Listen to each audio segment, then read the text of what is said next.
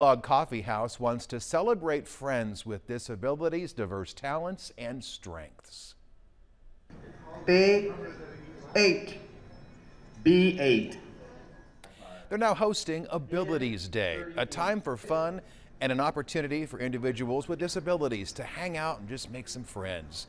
This event's going to be on the first Monday of every month, and today 10 Topeka police officers volunteered their time to play bingo with the folks there and win some prizes with everybody at Fellowship Bible Church.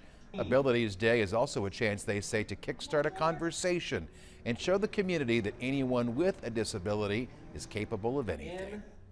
I think that the community has just really had this hole that's been needing to be filled. 80% of individuals with disabilities are unemployed, and Dialogue Coffee House and Capper Foundation are really just striving to help close that gap.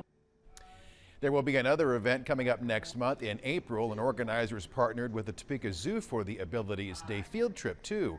This April 18th will be Topeka Dialogue Day, and the coffee house will celebrate its 5th anniversary. You see there in the video there, the sun was shining in the windows, and like Jeremy said, right on schedule, the sun comes out as we all go back to school and work. We're going to get the evening forecast into the rest of the week up next.